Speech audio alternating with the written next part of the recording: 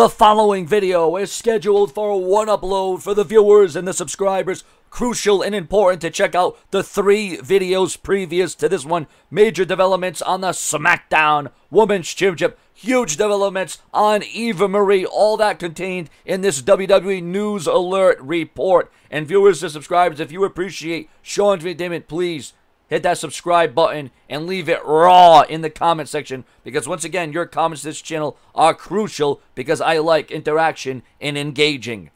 According to a recent report from Cage Side Seats, and remember, I give you the latest developments on news and rumors, the filming of Eva Marie's movie has wrapped, and her 30-day suspension with WWE has been over for a while now. Her return to WWE programming is going to happen much sooner rather than later. But that is not the only development to this update. There is actually more to Eva Marie and the SmackDown Women's title. What's the push going to look like? Is the WWE high on Eva Marie, or is it just her looks that are going to push her to the top accolade, to the top of the food chain in WWE?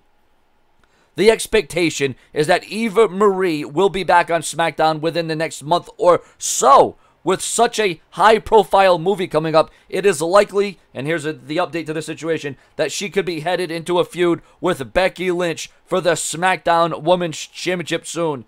And Eva Marie alluded on Twitter that she's coming back to turn up the heat, so to speak. And I'm not talking about her turn up the heat because she's hot. She's going to be coming back to turn up the heat because we all know how much heat and the WWE Universe likes to put on her, or I should say the WWE fans, because that is actually the new term they are referring to us as, and they always should refer to us as WWE fans.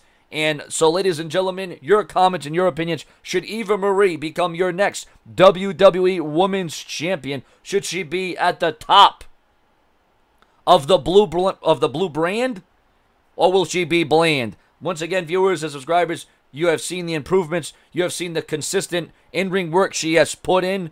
And I think we're ready for all red everything once again in the WWE. Subscribe.